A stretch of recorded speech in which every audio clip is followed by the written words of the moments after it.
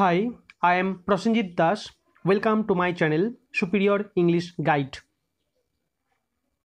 আজকে আমরা আলোচনা করতে চলেছি ক্লাস 6 এর 9th লেসন জোসেফ ক্যাম্পবেলের লেখা I will go with my father A-ploughing।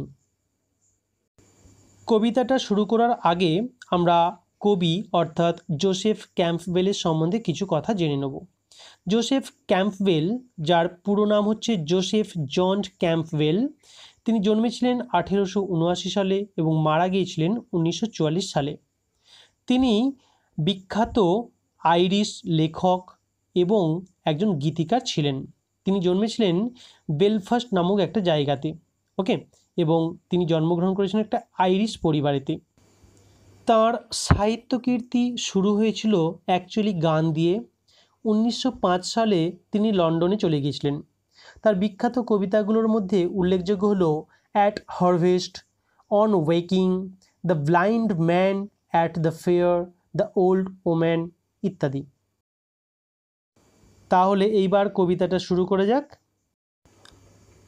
I will go with my father A-ploughing to the green field by the sea, and the rooks and the crows and the seagull will come flocking after me. কি বলছে দেখো, I will go, আমি যাব, with my father, আমার বাবার সঙ্গে। কোথায় যাব?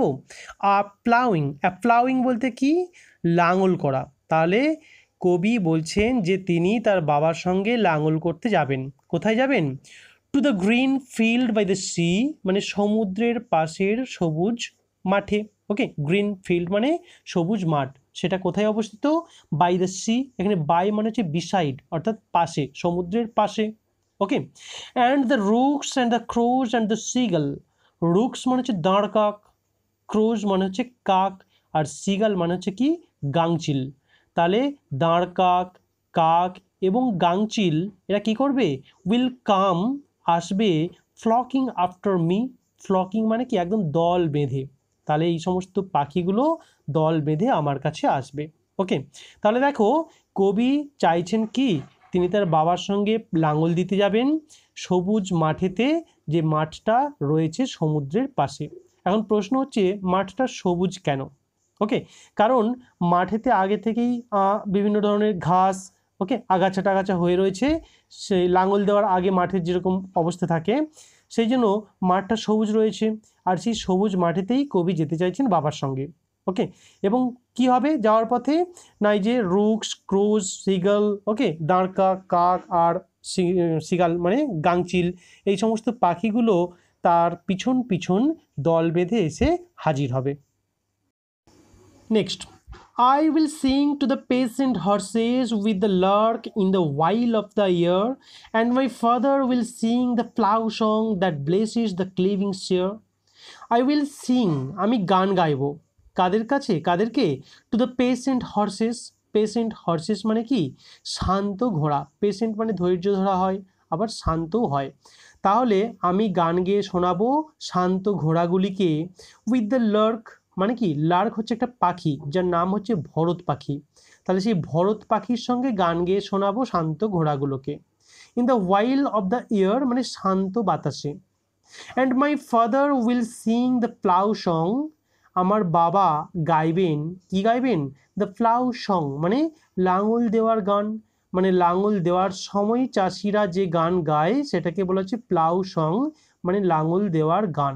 তাহলে আমার বাবা গাইবেন লাঙল দেওয়ার গান, দ্যাট ব্লেসিস দ্য ক্লিভিং শেয়ার, ওকে, যেটা আশীর্বাদ হয়ে ঝরে পড়বে। এই এখানে ক্লিভিং শেয়ার বলতে কি? না, প্লাউইংটাকেই বোঝাচ্ছে, লাঙল দেওয়াকেই বোঝাচ্ছে। অ্যাকচুয়ালি ক্লিভিং মানে কোনো কিছুকে দুটুকরো করে কাটা, কিন্তু এখানে ওই যে আগাছা টাগাছা হয়ে রয়েছে ওগুলোকে লাঙল দেওয়ার মাধ্যমে সব কেটে ফেলা হবে, তো সেই জন্য ওটাকেই বলা হচ্ছে ক্লিভিং শেয়ার। ওকে, তাহলে লাঙল দেওয়ার গানটা কি হবে? আশীর্বাদ হয়ে ঝরে পড়বে ওই লাঙল দেওয়ার সময়। এরকমটা কেন বলা হলো? না, কারণ যে কোনো কঠোর পরিশ্রম আমরা যখন করি, যদি গান গাইতে গাইতে সেটা করি, তাহলে আমাদের সেই পরিশ্রমটা আর মনে হবে না। দেখবে যারা কোনো কিছু দাঁড় বায়ে মাঝিরা, ওকে, তখন কি হয়? তারা হেঁয়ো হেঁয়ো গান গায় না? ওকে, পালকি নিয়ে যখন বর বউকে নিয়ে যায়, তখনও দেখবে তারা এরকম গান গাইতে গাইতে যায়। যে কোনো জিনিস গান গাইলে কি হয়, আমাদের পরিশ্রমটার পরিশ্রম বলে মনে হয় না। সেই জন্য বাবা কি করবেন, লাঙল দেওয়ার সময় প্লাউ সং অর্থাৎ লাঙল দেওয়ার গান গাইবেন, আর সেই গানটাই যেন লাঙল দেওয়ার সময় আশীর্বাদ হয়ে ঝরে পড়বে। ওকে, তাহলে কবি বলছেন কি, যে তিনি শান্ত ঘোড়াগুলিকে গান গেয়ে শোনাবে ভরত পাখির সঙ্গে শান্ত বাতাসেতে, আর বাবা কি করবেন, ওই লাঙল দেওয়ার গান গাইবেন। ওকে, নেক্সট সেকেন্ড প্যারা। I will go with my father a-sowing to the red field by the sea, and the rooks and the crows and the starling will come blocking after me. বলছে I will go with my father, আমি আমার বাবার সঙ্গে যাব, অ্যাসোয়িং, so শব্দটার অর্থ হচ্ছে বীজ বপন করা, বীজ বোনা। ওকে, লাঙল দেওয়ার পর জমিতে কি হয়, বীজ বোনা হয়, সেই বীজ বোনাকে বলা হচ্ছে সোয়িং। তাহলে আমি আমার বাবার সঙ্গে যাব কোথায়, অ্যাসোয়িং মানে বীজ বুনতে যাব। কোথায় যাব, টু দ্য রেড ফিল্ড মানে লাল মাঠেতে, বাই দ্য সি মানে সমুদ্রের পাশে। তাহলে সমুদ্রের পাশে লাল মাঠে আমি যাব বাবার সঙ্গে বীজ বুনতে। And the rooks and the ক্রোজ and the Sterling, rooks মানে হচ্ছে কি না দাঁড় কাক, ক্রোজ মানে হচ্ছে কাক, অ্যান্ড স্টার্লিং, স্টার্লিং মানে হচ্ছে হরবোলা, এক ধরনের পাখি। ওকে, হরবোলা পাখি। তাহলে এরা কি করবে, এই সমস্ত পাখিগুলো কি করবে, will come blocking after me, আমার পিছন পিছন দল বেঁধে আসবে। আগের প্যারাগ্রাফটাতে ফ্লকিং বলে একটা শব্দ পেলে, আবার এখানে করছে ব্লকিং, এই দুটোর মানে হচ্ছে একই, দল বেঁধে আসা। তাহলে কবি বলছেন কি, যে তিনি যেতে চান তার বাবার সঙ্গে বীজ বুনতে লাল মাঠে, যে মাঠটা অবস্থিত সমুদ্রের পাশে। ওকে, আর কি হবে না দাঁড় কাক, কাক এবং হরবোলা পাখিরা দল বেঁধে তার পিছন পিছন আসবে। এখন প্রশ্ন হচ্ছে যে রেড ফিল্ড শব্দটা দেওয়া হয়েছে কেন, মাঠটা লাল কেন?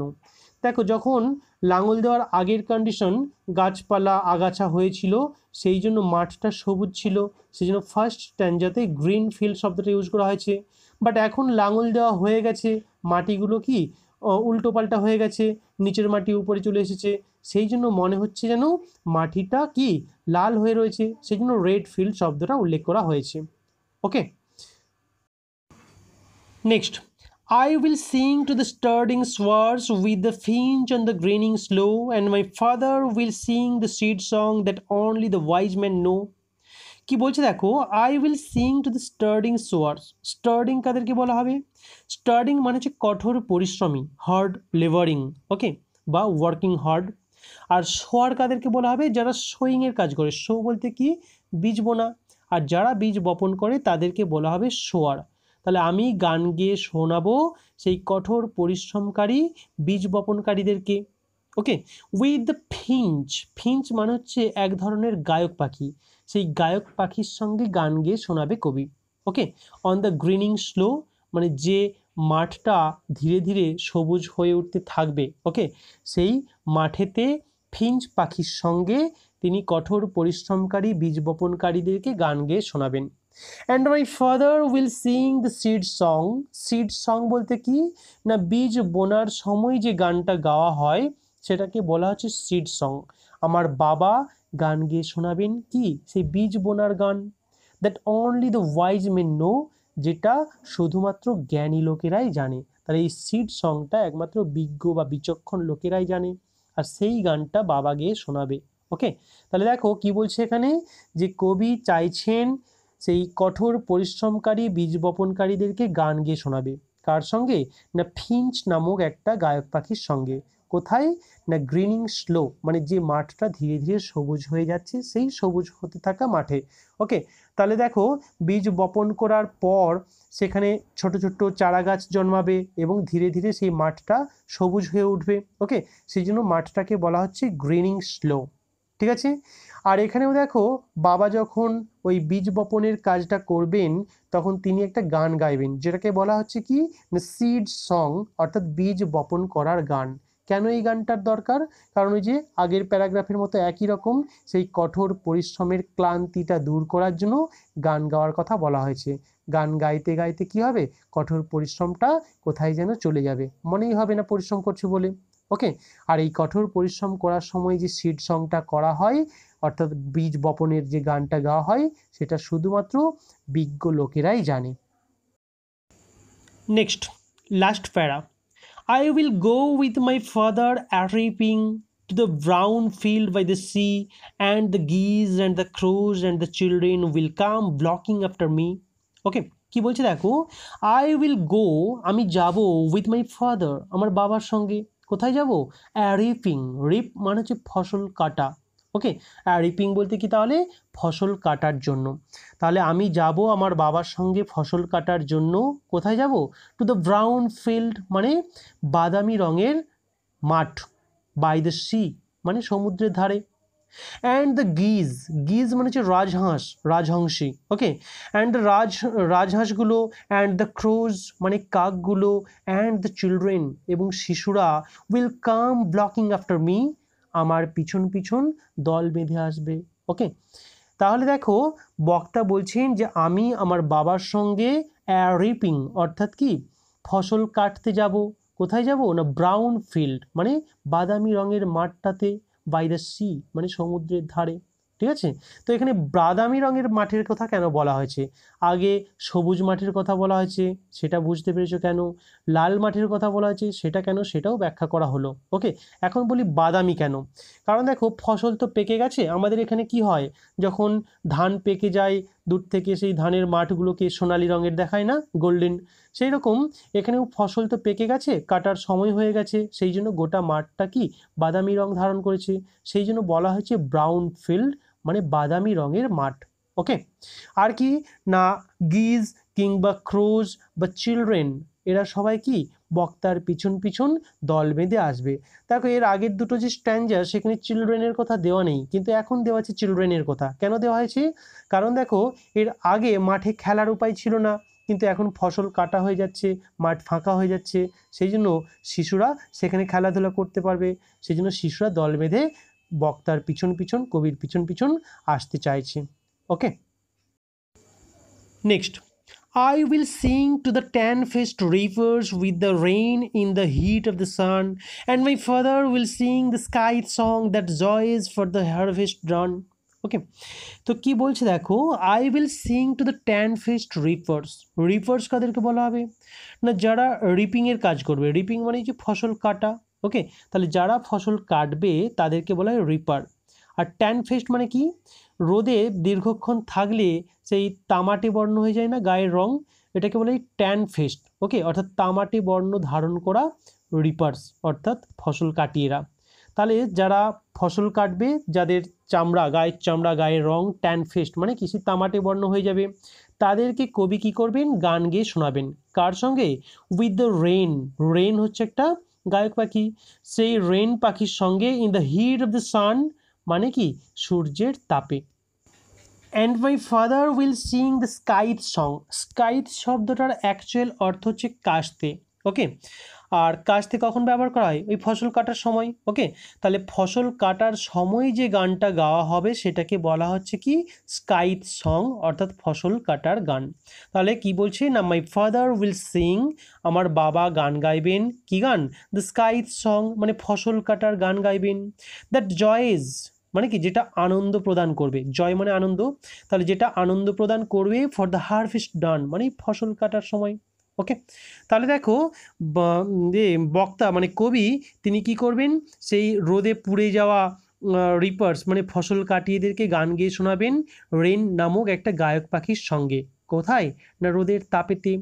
এবং বাবা কি করবেন না স্কাইথ সং অর্থাৎ একটা গান গাইবেন, ফসল কাটার গান গাইবেন যেটা আনন্দ প্রদান করবে ফসল কাটার সময়। ওকে, তাহলে দেখো এখানে গোটা কবিতাটা জুড়ে আমরা 3 রকম মাঠের নাম পেলাম, 3 রকম কাজের সময়। প্রথমত কি না অ্যাপ্লাউইংয়ের সময় অর্থাৎ লাঙল দেওয়ার সময় আমরা পেয়েছি গ্রিন ফিল্ড। ওকে, অ্যাশোয়িং অর্থাৎ বীজ বপন করার সময় সেটা কি রেড ফিল্ড। আবার অ্যারিপিং মানে ফসল কাটার সময় আমরা দেখতে পাচ্ছি ব্রাউন ফিল্ড মানে কি বাদামি রঙের মাঠ। এখান থেকে খুব কমন একটা প্রশ্ন পড়ে যে চাষের 3টে স্টেজ কি কি? তোমাদের কি অ্যাশোয়িং, অ্যারিপিং, আর তোমার অ্যাপ্লাউইং, এগুলো তিনটে বলতে হবে। এবং এখান থেকে আরও একটা কমন কোয়েশ্চেন আছে যে তিনটে কালার, মাঠের তিনটে কালার কোন সময় কী কী হয়ে থাকে এখানে। ওকে, এখানে কী কী গায়ক পাখির নাম উল্লেখ করা হয়েছে সেখান থেকে একটা প্রশ্ন পড়তে পারে, বা কি গান গাওয়া হবে, কাদের সঙ্গে গান গাওয়া হবে, এই রকম সব প্রশ্ন এখান থেকে আসতে পারে। তো কবিতাটা তোমরা বারবার পড়ো, আশা করি খুব একটা প্রবলেম হবে না, ঠিক আছে। আর যদি কিছু জানার থাকে তাহলে কমেন্ট বক্সে কমেন্ট করে জানিও। তোমাদের 9th lesson I will go with my father অ্যাপ্লাউইং এখানেই শেষ হলো। পরবর্তী ভিডিওগুলো পাওয়ার জন্য আমার চ্যানেলটি অবশ্যই সাবস্ক্রাইব করে নিও। ভিডিওটা যদি তোমাদের ভালো লেগে থাকে তাহলে একটা লাইক করো, কমেন্ট করো এবং অবশ্যই বন্ধুদের সঙ্গে শেয়ার করো। Thank you very much for watching the video. Good bye.